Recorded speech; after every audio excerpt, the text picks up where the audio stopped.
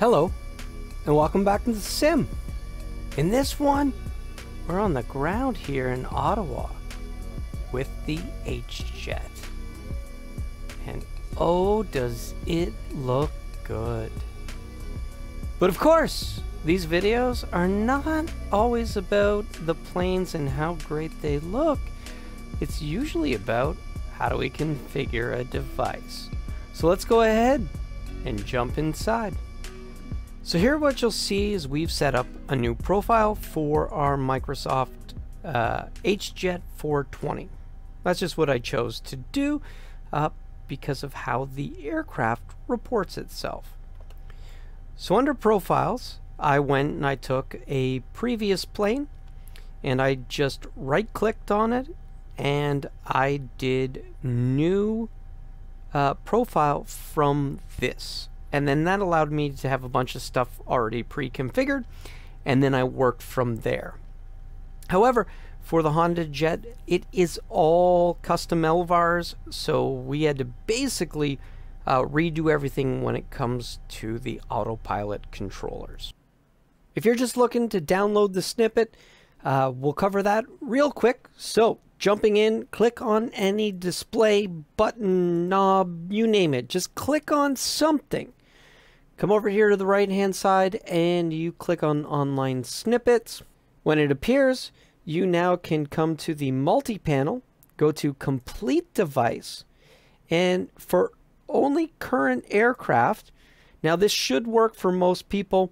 If you just type in HJet, you're going to find Microsoft Flight Sim HJet multi-panel.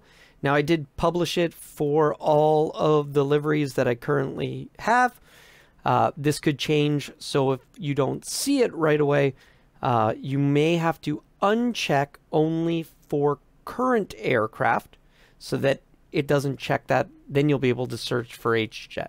Again, don't forget, you can't download the snippet if you're not on the alpha channel. If you're on release channel and you aren't on the alpha, you're not going to find it. All right. Of course, unless this is months later, and now release channel is a higher number than 091246. So we click on complete device, we click OK, and when it asks us to replace all events, we say yes. We go ahead, we hit save, and as you can see, everything will now be assigned to it. Now a lot of this should be accessible inside of release. So that shouldn't change things. You just have to make sure you do have your LVAR bridge installed. And if you don't, that's under settings and you've got the configuration wizard and you can install the SPAD.neXt LVAR bridge. You'll have to do this with the sim shut off and then restart the sim. So what you'll find is you click on the device and from here, you will have the first page that the selector is set to. Hence it says Selector Alt, and then you can start assigning things.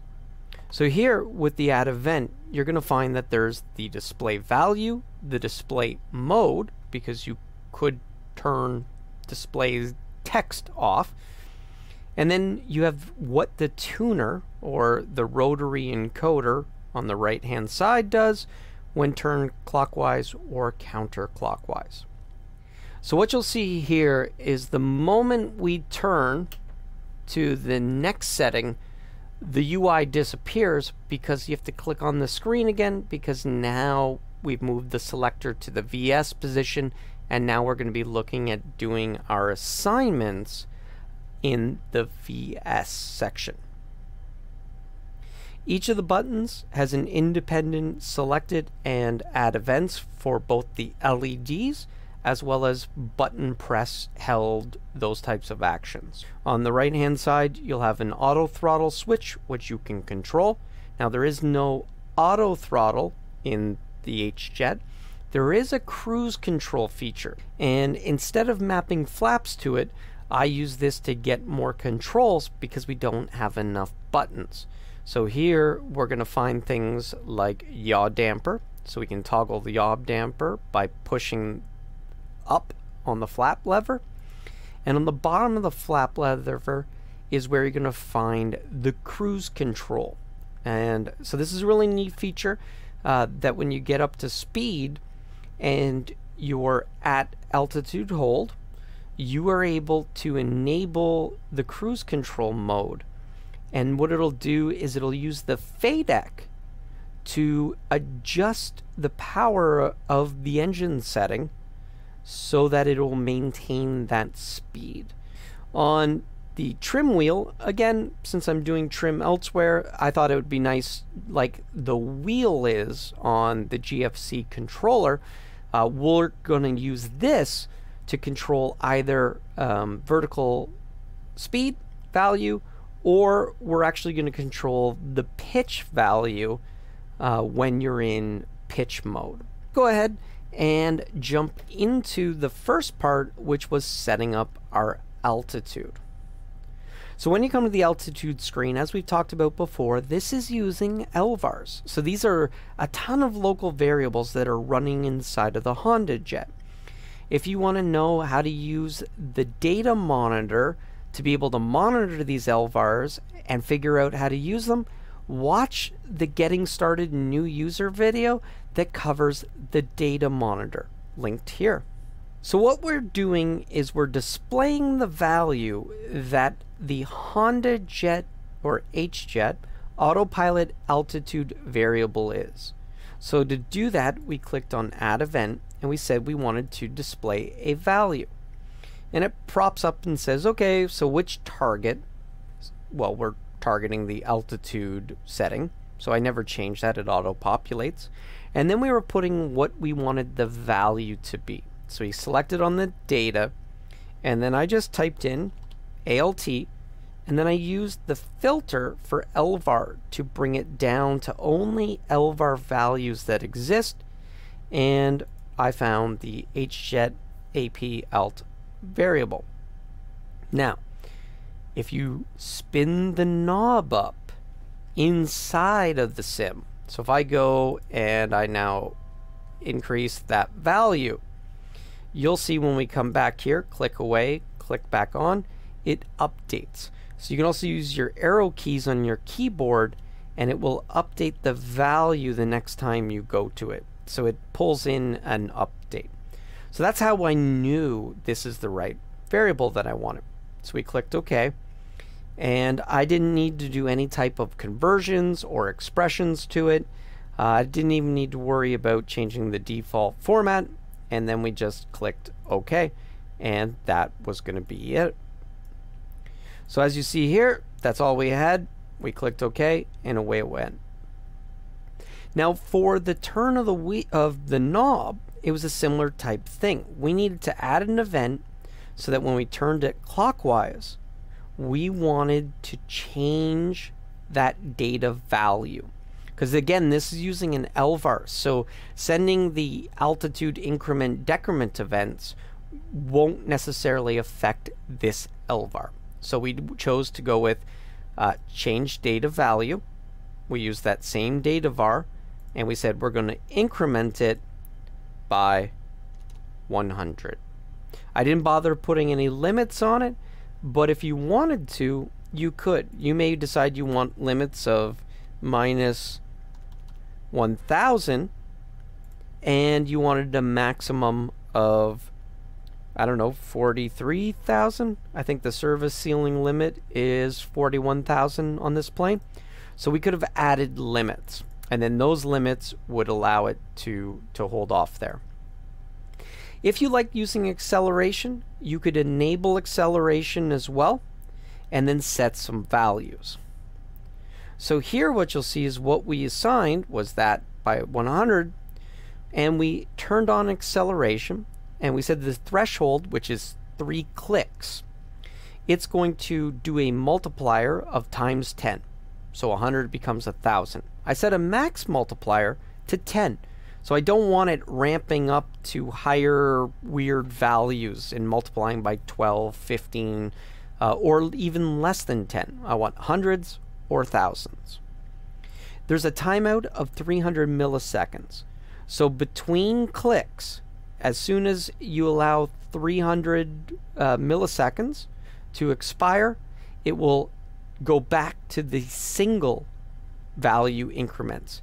And as soon as you do 3 clicks within that time frame, it will start applying the multiplier.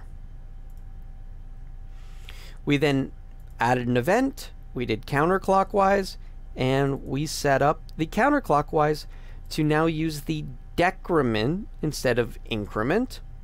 And again, we set it up with the acceleration and the multipliers. And then we moved on to the VS.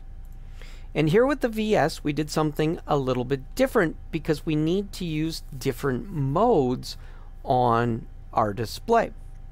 And so what we decided to do is say that when the vertical mode enum is equal to 0, I want to display Autopilot pitch hold reference in degrees, and we multiplied. The reason for doing a expression on this, or a modified calculation, right, was because the pitch degrees are backwards. So what the sim puts out, when it's up, it shows negative. When it's down, it shows positive, which is kind of backwards.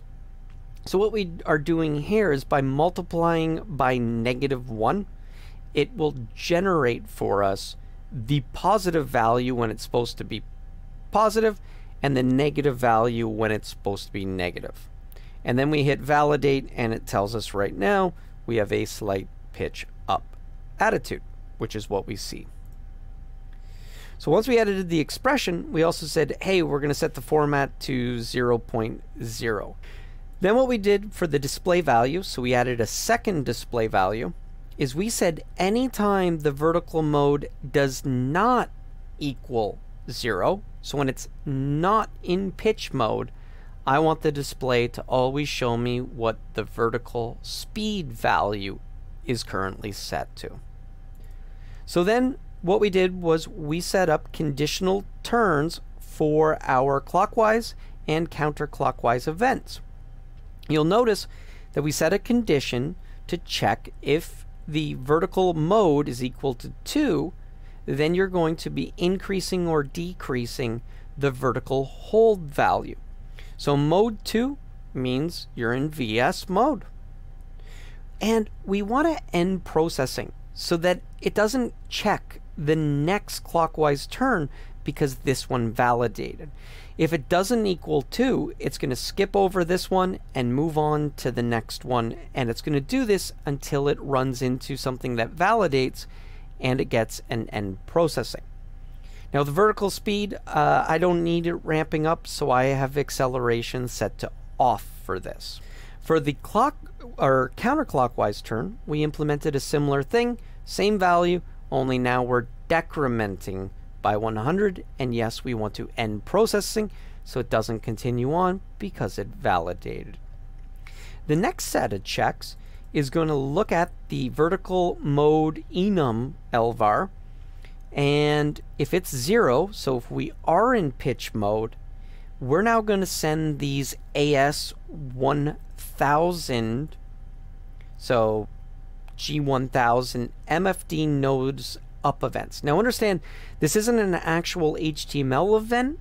This is a code event that uses the same characteristics as the model behaviors inside of the sim. So basically here, nose up and nose down in this mode would be incrementing or decrementing the pitch reference. And so this still works in the model behaviors because that's what the up and down button is using on the up and down wheel. Now, we could have used this the whole time in both modes. The problem is it's incrementing and decrementing the VS speed by tens.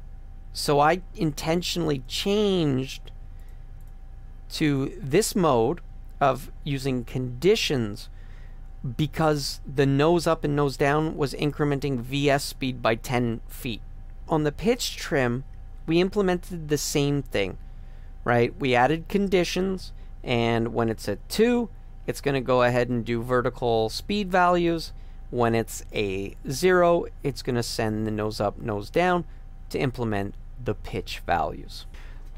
So when we look at the speed display or IAS mode, this is where we've gone ahead in the display value. If airspeed is in Mach, so the LVAR, this is the standard LVAR of the sim, funny to call it standard, but this LVAR is consistent throughout Microsoft Flight Simulator. It's part of the base things. When that's a 0, it's going to display for us the Autopilot airspeed hold variable, so your IAS speed. When it's a 1, it's instead going to change to Mach hold, right? It's going to show that variable. And again, because I can't do decimals on this display, it just shows zeros. We're instead multiplying by 1,000 and then setting the display to 4 zeros as a means to show us that we're in Mach speed. Now keep in mind, you do Mach speed at the changeover, and so this value is going to be substantially higher. So on a clockwise turn, it's going to send the speed var increment, and it's going to send the speed var decrement on the counterclockwise turn. And keep in mind, that speed var increment and decrement event will work whether the plane's in IAS mode or the plane is in Mach mode. Good old heading, and again here we see the Autopilot lock heading direction, and then we've got the heading bug increment, heading bug decrement events, and so that keeps us going with heading. When we go to course, you're going to see that we've got 2 different values. So we've set it up so that when GPS drives nav1 is equal to 0, it's going to show us the nav1 OBS course value. When GPS drives nav1, so on our HSI, we're following the FMS, it's going to show us the GPS waypoint desired track in degrees. So this is going to be that same behavior where you can't change the course when it's magenta in the HSI, and the value is always updated by the GPS. Nice to have. Let's do the same thing. On a clockwise turn, it's going to increment VOR 1, and on a counterclockwise, it's going to increment VOR on OBI decrement. Now you could go ahead and add some conditions here to check if you're on nav1 and it would send the VOR1 commands. You could check to see if you were on nav2 and it would send the VOR2 commands, but I thought I would keep it simple for this version. So now that we're done with the knobs, we come down to the buttons. So Autopilot, button light, it's tracking Autopilot master, so the default value variable does work, and so that'll turn the light on and off with the Autopilot, and it does use the standard Autopilot master event. So with a short press, we're going to toggle that on and off. With heading, we are looking at the horizontal LVAR.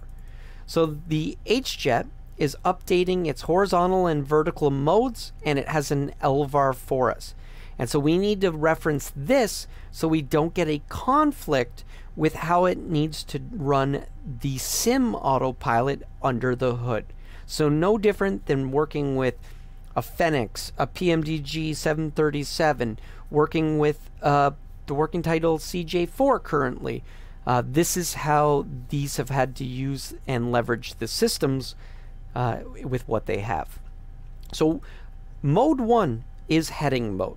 So when it's a 0, it'll be in level mode. When it's a 1, it's in heading mode. So if it doesn't equal 1, turn that light off. If it equals 1, turn that light on. For a short press of less than 1 second, it is going to increment the heading push by LVAR by 1. And what you'll see is, because this is a toggle button, instead of having to have 2 different conditions, the other trick is to take that LVAR, increment it by 1, set limits, so 0 and 1 because it's a toggle, and then allow rollover. So when I press this, if it's already a 1, it will increment it by 1, and since it's not allowed to go to 2, it will roll over and set it to 0, and thus turn off the button. So when you see that turn on, lights up, we press it again, and the light goes off. So there, that's the same thing as doing a toggle. Now some people have done mode conditions. So they check if it's a 0, they set it to 1. If it's a 1, they set it to 0. But then you're putting in 2 with conditions. This is the way to do it with a single event. For our long event, we are sending the AS1000 PFD heading sync. Notice again, this is a key event. So this is using the same model behavior where it's not actually an H event. It's doing that similar lookup of looking at heading indicator and then assigning that value to the heading bug. So really, this isn't so much the AS1000 as it is any heading sync, and that's why it works. Even though we don't have the G1000 in this plane, it's because it's not actually sending an HTML or an H event. It's actually setting a variable for you. On our nav button, we literally took the heading, we copied, we pasted, we changed the value from 1 to 2 so that the light will turn on because 2 is the nav mode. And then for a short press, we changed it to incrementing the nav pushed button.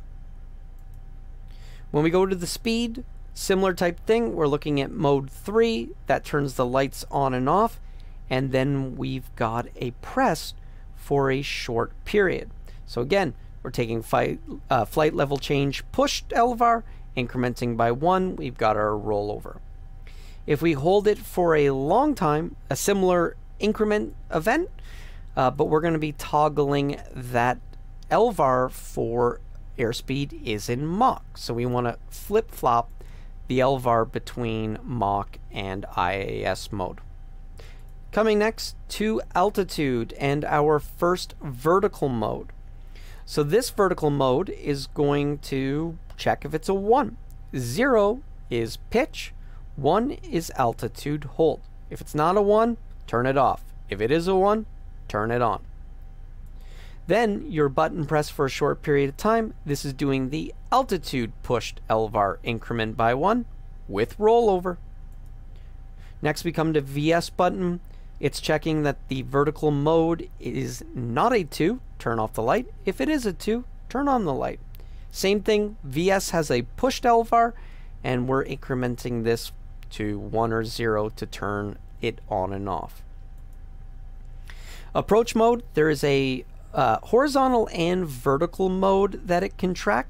I have left it for the horizontal mode. When horizontal equals 3, this will light up, and generally you always capture the horizontal first, so it's fine that that goes out.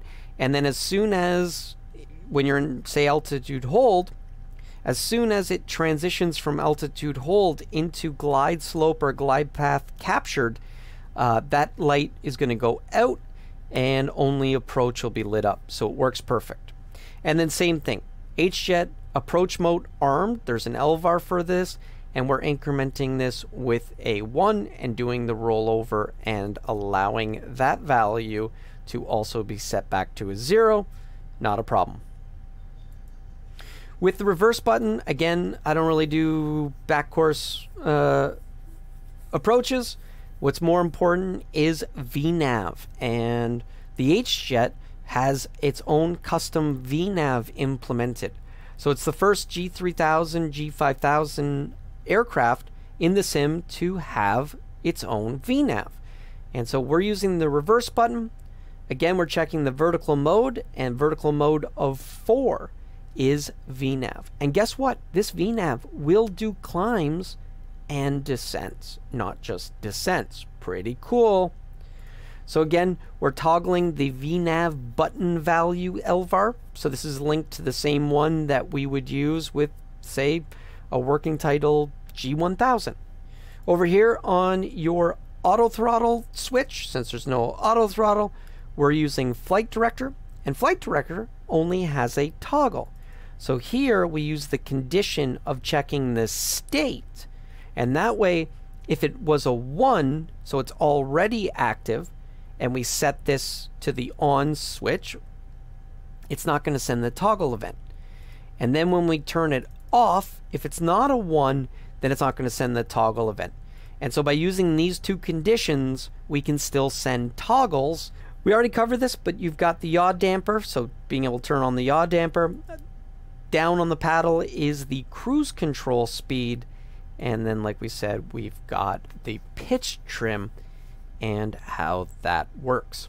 So that's how everything's set up. Now let's jump back into the HJet and let's do a quick demo on how we can use this. So here we are, we're loaded in. We've already got our flight plan set up. We're doing the Ottawa 4 departure off of runway 25. Then we're gonna pick up the Elixir 1 arrival into Billy Bishop. We're going to pick that up at Lorca, which is the first waypoint on the arrival. And then our plan was to go ahead and jump into our approach, which is going to be the RNAV 26. But first, we can leverage this awesome piece that he added. So let's go ahead and let's say that by Lorca, it's far enough away, we want to be at 22,000 feet. So we'll say we'll get to 22,000 feet. So now we've got our first restriction, and it's cool. You can see it calculating our VNAV for us, and then it can use the arrival as to where the top of descent would be. Now, if you look at your chart, you'll know that at, you'll know that at D sub, or do sub, I should say, do sub, we need to be at 14,000. And then UCPEG is 7,000? No, I think it's 8,000. Trying to do this real quick off memory. Miram, I think, is 5,000, and then Vipri, 3,000, and then Volac, we would be at 2,000. Desgu is 2,000. Whoops, backspace 1. And then Alegi is actually 1,700. That's the FAF. So that's where we're going to be at, is 1,700 at Alegi to pick up our RNAV approach. So by doing that, you can see it has created our top of descent in our VNAV. So we wanted to get this all set up so that it's good to go. So now what you'll see, what's really neat, is of course we can come over here and we can dial up our altitude, and you see you've got that acceleration happening, which is great. So if you spin really fast, it jumps by 1,000. So there I've got 15,000 put in, right? But if we enable VNAV mode, it's going to follow our VNAV to our restriction.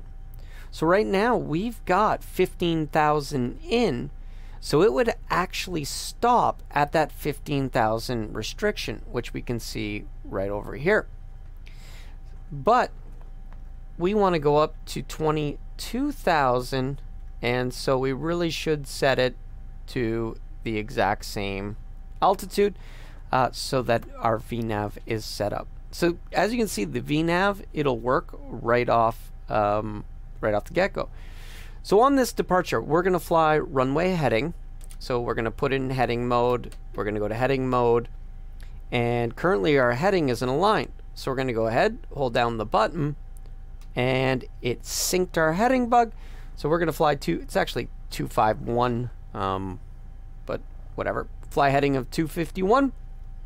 We're ready to go. So we're going to go ahead, and our flight director obviously is on. We're set up, so we're going to go ahead and make sure our flaps in place.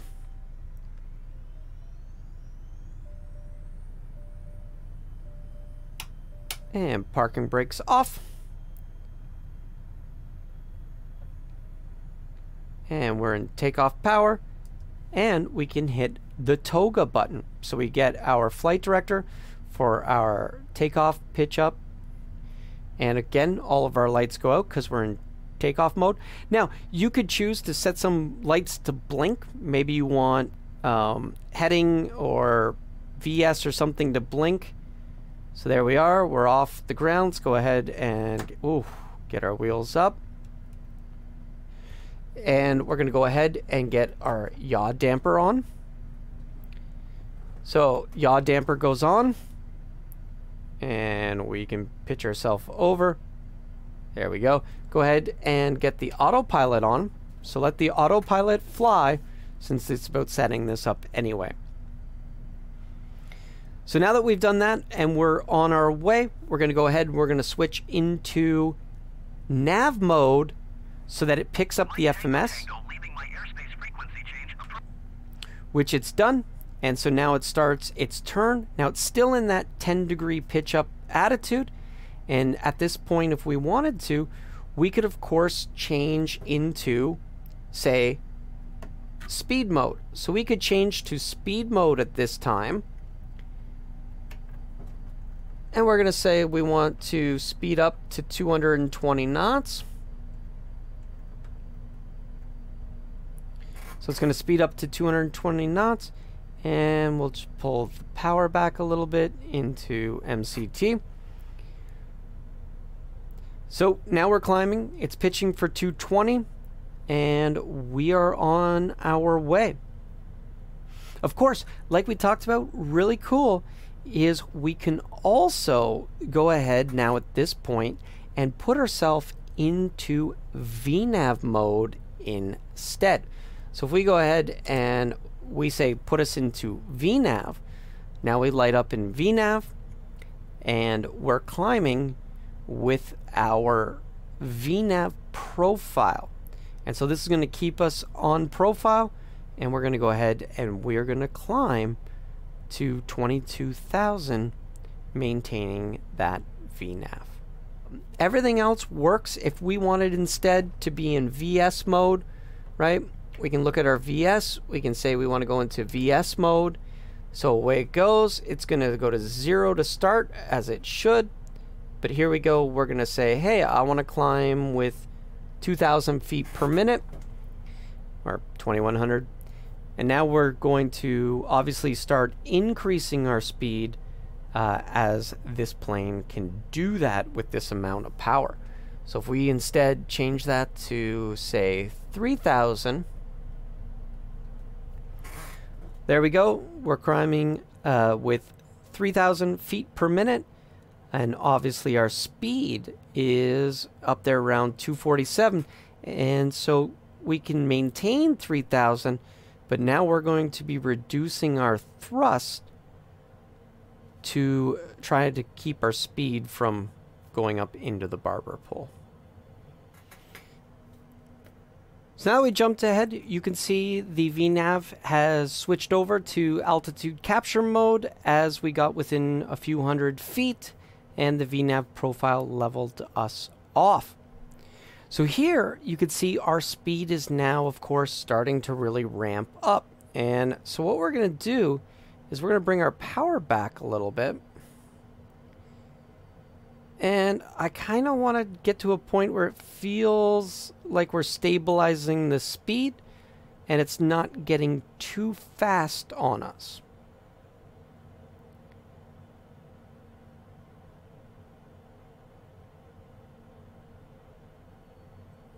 So maybe around here we're going to try to get to 260 and stop speeding up too much. There we go. So now what we're going to do is we're going to go ahead and press down and you see CSC come on. So this is the cruise control system it's got. That comes on in green. We see it light up. And now what it's going to do is you'll see here it's adjusting the power percentage on its own through the FADEC to try to maintain that 262 knots that it captured. Now, we should be able to just dial that to 260 to make it a nice round number. And then what we're going to see is to get down to 260, it adjusted its power output to 78.8, and now the speed is there. And as little changes and adjustments need to be made, the FADEC, as you see, is jumping around. Now it's jumping up to 79.1 to keep that speed on the 260s. Now it's going to 795. So it's slowly incrementing and decrementing and managing it. Almost like an auto throttle, but again, this is a range of speeds and there's some conditions that are required to achieve it. But yeah, that is really a bunch of the cool stuff I wanted to show you of how we've got the Logitech panel configured, how to operate it, what's controlling the LEDs, and yeah, one of my favorite neat little cruise control features that's not really in any of the other jets that don't have a true auto throttle. So with that, we're going to end the video right here. I hope you liked it. If so, please do hit that like button, smash the subscribe, join up on the channel so you can come along with us as we do more HJet videos on the Bravo, the TCA setup, the Alpha, you name it. We've got a pile of controllers that we've done configurations for. As always, thanks for watching. Have a great day.